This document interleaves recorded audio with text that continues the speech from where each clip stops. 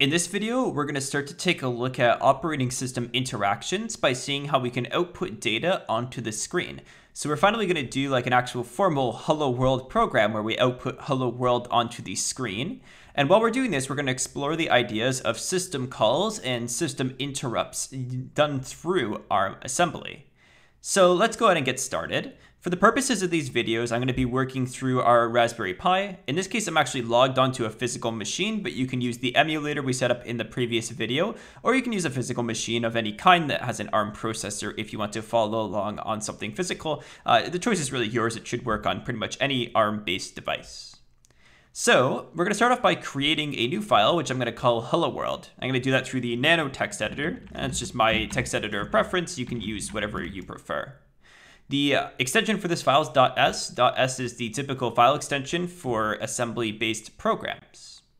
And what we're going to do here is we're going to set up our program in a very similar way to what we have done in the emulator past, right? So let's take a look at how we set that up. We say .global_start, and then we have our start label.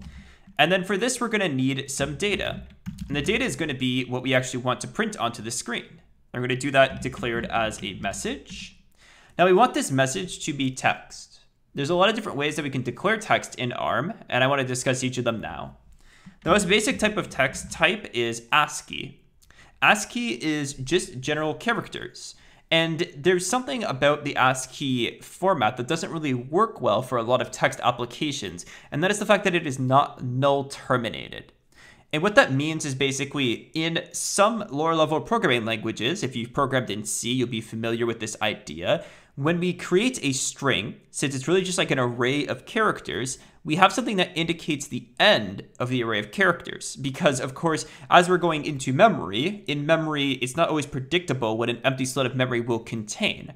So what we do is we pick a special character that indicates the end of a string, and we call that the Null Terminator. So it's a special character set aside that always indicates the end of a string. The ASCII format does not have that. So this sort of format works best for things like individual characters or situations where we don't need the null terminator. In almost every single case, though, you're going to want to have a null terminator for your string. So instead, we're going to use this here, asciz, I'll call it. And what this does is it declares a string, but it adds on a null terminator at the end, which allows us to know where the end of the string actually is. Now, one other note that I want to make here is sometimes you might see .string. .string is actually an alias for .asciz. So that .string is the same as this declaration here. So I just want to note that just in case you ever see .string, it's the same as this .asciz. So those are the same as each other. It's a null terminated string. And then from here, we could just type in the name or what text we want, right? So I could say hello world. I'm going to put \n. We could put this new line character in. So all that does is it indicates a new line, \n. And essentially we can add that in because it will get interpreted through the operating system to write a new line character. So that's something that we're able to put in as well. Now, I will eventually show you what this looks like in memory, but for now, we're just going to sort of take this for granted and say, okay, this will work, and we will continue on with this. Now, one other thing that I want to note is that when you make the call to write data to the screen in this case, which is what we're going to be doing, we're actually using components of the Linux operating system, which is a really interesting sort of idea. So you'll see that from this point on, when we start using these system interrupts and system calls, there's going to be a lot of parallels between assembly and C. So if you're familiar with C, it will be very helpful for you. If you're not familiar with C, not to worry. We will eventually discuss C and its concepts in future videos as well. So once we've declared the text here, what we could do is we could declare the length of the text. So I could say len equals .-message. What this is going to do is it's going to declare a variable called len, and it's going to be equal to the length of message. This is the way that we declare that. The way that this works is it starts at the beginning of the text. So it starts at this H character here, and it continues moving through it until it reaches that null terminator that I mentioned previously. Once it reaches that null terminator, it knows it's reached the end of the string. That is the length, and it stores the length in this len variable for us to use. So that is all the data that we're going to need to create our Hello World program. Now, in order for Hello World to work, and in order for us to write data to the screen, we're going to need to declare and have ready 3 different pieces of information. The first piece of information is where do we want to write the message or text or data to. The second thing that we need is a reference to tell us what we want to actually output. And then the third thing we want is the length. How long is the thing that we want to output? And those are all going to be stored in very specific locations. So we're going to move into R0, the value 1. This 1 indicates that we want to place the output in the standard output for our computer. So this would be the standard output, which is where all things output by default. In the case of me being SSH'd into my actual computer, the standard output would typically be the command line interface. So that'd be where that would output. So this is generally the way that we output things into the standard output. We can output to standard in by using 0 as our argument. We can output to standard error using 2 as our input. Now in general, we can also add in different values other than 0, 1, and 2. This will actually take in any valid file descriptor as an argument. So we can actually write to files as well. For those of you who are not as familiar with the Linux operating system, in the background, what Linux does is it assigns things called file descriptors to the files on the system. What happens is when you open up a file, we are given a unique identifier for that file, which is typically represented, I believe, as an integer. And that allows us to know where we're reading and writing from. So whenever we make calls to read and write to files, we use this file descriptor, which is an integer, which uniquely identifies the file. Because this R0 is taking in some integer value, we can actually provide it with any file descriptor of a file on our system, and it will actually write to that file. So that's something that's interesting about this. Now, like I said before, we also have to give it the value that we want to print as well as the length. So we can do that using LDR. So I can LDR into R1, the message. So that's going to load the address of message, like we've discussed previously, into R1. So I will tell it where message is currently located in memory. So it's kind of like a buffer, right? It tells it the buffer location of the message. And then what we could do is we can LDR into R2, the value of length. This places the length into register 2. So now we know the length of the actual string itself. We know the actual string that we want to print, and we know where we want to print it. The last thing we need to do is tell the computer to print the thing to the screen. Now, the way that we do this is actually quite interesting. What I'm going to do is I'm going to move into R7, the value 4. Now, that might seem a little bit random. What's happening here is when we communicate with the operating system, R7 is a special register that actually keeps track of what we want the operating system to do.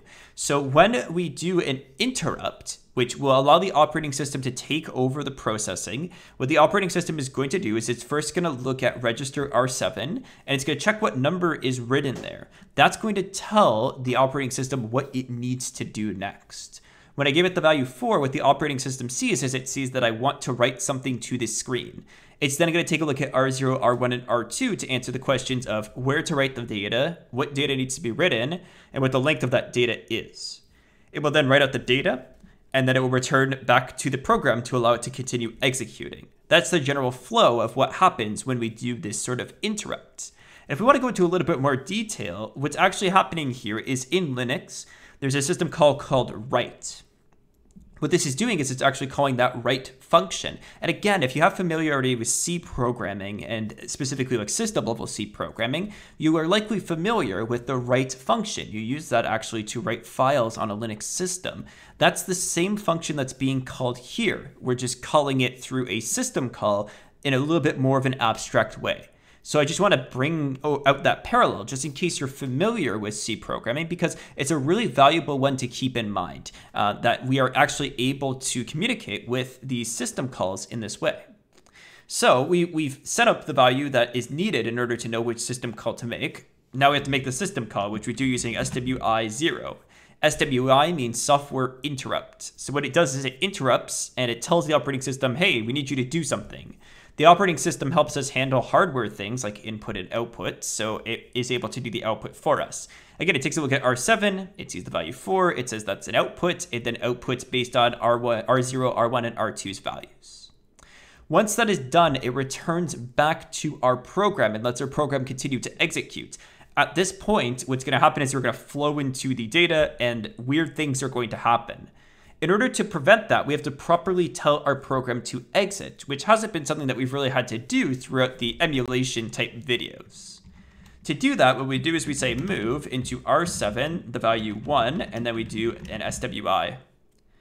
So what's happening here is, again, we're telling the operating system what we need it to do. The argument of 1 is telling the operating system to terminate our program. So this time when we do our software interrupt, the operating system will interrupt, it will take a look at R7, it sees 1, and it says, oh, that means I should terminate the program, and it will terminate it, and we will be done. So this is everything that's involved in creating our simple Hello World program. You can see it's not necessarily all that simple, but now that you have a familiarity with a lot of the general concepts of assembly, hopefully this does actually seem a little bit easy to actually do, right? So a lot of these instructions are already familiar. There's a few new ones, a few new concepts, but this should be relatively straightforward, hopefully. Now, the last thing that I need to show you here is how to actually run your program. We're going to do 2 steps. We're going to first assemble the program. So we're going to do as hello world.s -o hello world.o. This is creating an intermediary file known as an object file. The object file can then be combined with other object files if required and compiled into what is called a binary. The binary is what is actually run on the system to execute the code. So to create the binary, we do ld hello world.o -o hello world. So you can see right now we have 3 files. We have hello world, which is the binary I just created, hello world.o, which is the object file, and then hello world.s, which is our assembly code. Now we want to execute hello world, we do /hello world. And as you can see, hello world is printed to the screen. So it looks like everything is working as expected. So from this video, you should now have a better understanding of how system calls work and how we're actually able to output data onto the screen. So thank you for watching this video. In the next video, I'm actually going to walk through GDB to show you how you can get a better understanding of the actual layout of memory on this Linux system, because you can't really see a lot of the details just running it. I want to show you how to debug and understand the code that you're running with a little bit better than what we have now. So thanks for watching, and I'll see you in the next video.